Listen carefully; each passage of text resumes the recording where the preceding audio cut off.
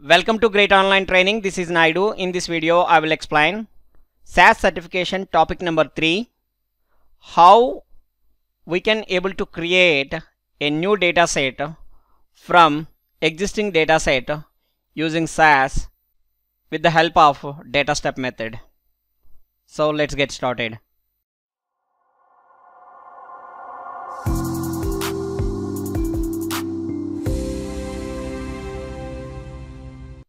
Okay, now I just open my SAS Studio.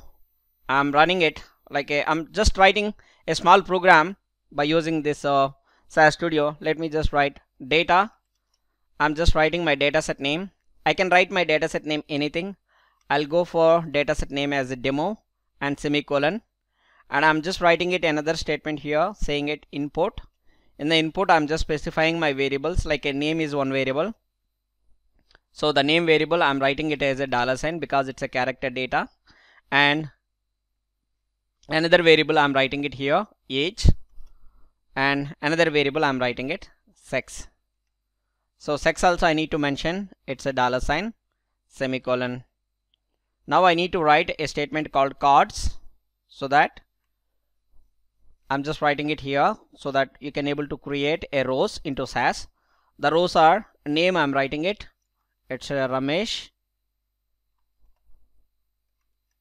Age of the person, maybe just imagine 50, and sex of the person is male, and I'm writing another John. I'm just writing this guy with 66 years or something like that, so person is male. I'm writing another name is called Sheila, so I'm writing it. So she is just 45 years old, so she is female. I'm writing a semicolon here, and I'm writing a statement called run. So what happened this? So this is just a data step method is used to create a data set. So how I can able to create a data set? So first I need to select this particular program and use a running boy like a symbol. Once you click on it, so the data set will be get created. Go to your libraries and go to your libraries, mainly work library. So the demo data set is just got created right now. So there you have name Ramesh, John and Sheila, and with respecting to age and as well as sex information also available. So this is just I created one data set right now. So now what I can do is I can directly create a new data set from this particular demo data set. I no need to repeat this particular step of demo and all. So what I can do is directly I can write it data. I'm writing my new dataset name. I will write it as a new my new dataset name. I'm writing it. So I can write it anything like a new underscore demo also. Dataset is possible. I can able to write it. So I'm writing it set. So set is the concept we use regularly in our real time. So by using a set, we can copy the information from the existing dataset, and you can create a new dataset if you want it. So you see that. So the dataset is available as we already created a demo dataset earlier in our work library. I will select that and semicolon and run. So what happen if I do this? I'm just creating a new dataset with the name as a new underscore demo. If I run the program, so there will be one more dataset created using this particular data step method. So as a new underscore demo. Right now if you see another data set, that means the same information you copied into another data set without writing any input statement, card statement or anything. I just used a set concept so that you can copy the information. Or else while copying it, if you think that only male's information to be copied into my new data set, so then I can copy the same program again. So I'll do a small changes here in my next program. You see I'm just copying all the information from demo, but I don't want all the information from demo. I need it only male's information. Then I can write it where. So within a where condition, I can write it. Write a bracket. Within the bracket, you just write it sex equal to, if you write it quotations F, or else maybe M you need it. Only male's information you need it. So now if you run this particular program and execute it, you can see in your log also only 2 observations is got copied. That means from the existing data set of my demo, that is your demo data set, we have all the observations, but in new underscore demo data set, when you see it, so you have it only male information wherever it is, only that information just get copied.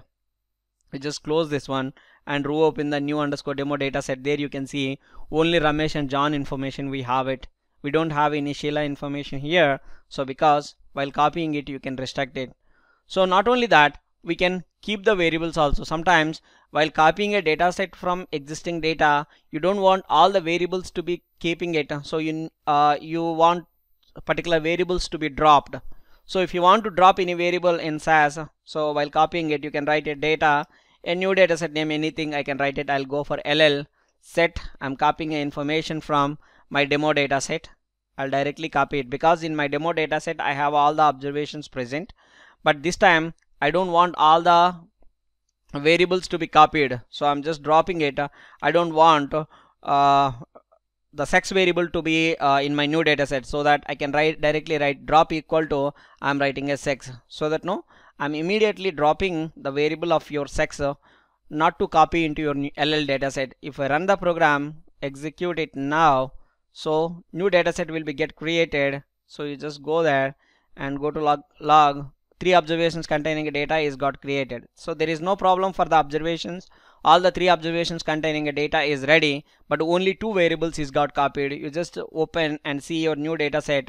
We have only here, that is a new data set what I have created just now, LL. So try to open the LL right now and you can able to see only name and age. Sex variable is not there. That means while copying itself, you just dropped it. So you can do that also. And apart from that, you can write a rename also. Suppose imagine while copying information from the existing data set, if you want to rename your variables to some other name. So imagine sex is the variable, I just have it in my demo data set while creating it, but instead of sex I want to change it as a gender. So while copying itself, I can do that also. Let's see, data, your data set name, I'm just writing it here with the name of some KK or something like that. Set, you're copying information from existing data set of your demo, but what happened, I don't want the sex variable to be as it is as a sex. I'm just renaming it. To rename it, you have to open the brackets. You write a statement called rename. So within a rename statement, again you need to open one more bracket and saying it, you want to replace as a sex as a gender. So you can make it sex as a gender, and I'm writing it semicolon and run statement, so that I'm trying to create a new dataset name with the name of KK, but this dataset will have 3 variables of your name, age, and instead of sex, you will have a name as a gender. You want to check it? You can check that also. You can see name is one variable, age is one variable, gender is the new variable got created. That means you can able to create a new dataset also, new variables also from the existing dataset. It's possible. So this is all about this topic, how to create a new dataset from the existing dataset by using a set options. We can do it. So that's all about for in this video. So I'll meet you in the next video.